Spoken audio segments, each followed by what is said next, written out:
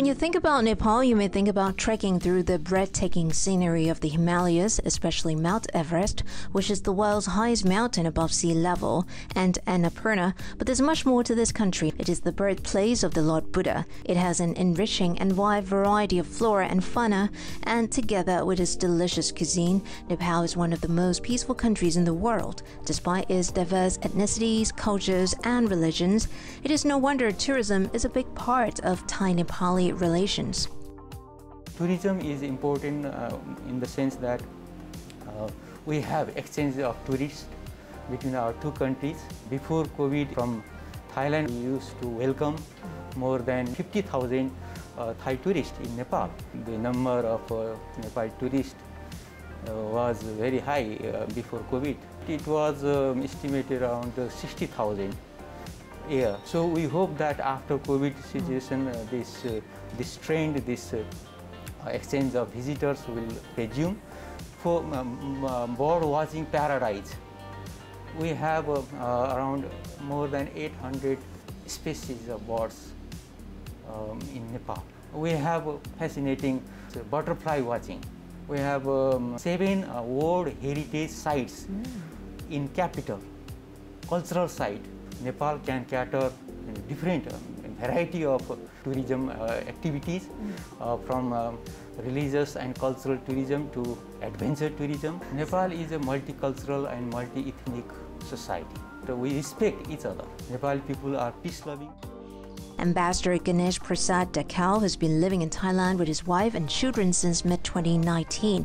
He has traveled extensively throughout Thailand and has not returned home since due to all the many engagements he has. Needless to say, he has been enjoying his time here despite the pandemic. Before coming to Thailand, I was very fond of eating Thai food. Now my another hobby is playing golf. Thai golf clubs are very popular. I feel very homely here. Whenever I go any part of Thailand, I feel homely. We are from landlocked country, and we always become very happy to see the beach. And Thailand has very world famous beaches. That is one of the attractions of our people to visit Thailand. There were about 2,500 Nepalis living in Thailand pre-COVID, half of whom were university students. The number has since dwindled to about 1,500. Thais and Nepalis have a lot of similarities, the ambassador said, especially the shared common roots in Buddhism, even though the majority of Nepalis identify as Hindus. The most important thing is our bilateral ties are very old. Very old, it is more than 2,000 years old. In terms of similarity, there are family value system, family structure, and respecting each other in the family and others, and cooperative nature, smiling, kindness. The most important thing is the teaching of Gautam Buddha and philosophy of Buddhism are the strong binding threads between the people of our two countries. As you know, Nepal is the birthplace of Gautam Buddha. The Lumbini is the birthplace. So this is the very important place, and that connects people of our two countries. And one good news to all Thai friends is that Nepal government has built one international airport near Lumbini, just 20 kilometers far from Lumbini. That is named as Gautam Buddha International Airport. And this airport is going to operate very soon. Nepal is not far from Thailand.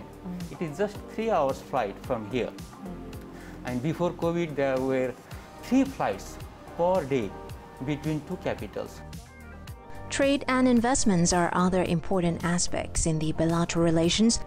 There are some Thai investment in Nepal, but we expect more investment because this investment in Nepal is not very much in comparison to outflow of Thai investment in other countries. So we want to minimize our trade deficit because we are having trade deficit with Thailand, but we want to minimize this through our export of our product, Pashmina item, woolen carpets, and there are some footwears here, and tea and coffee.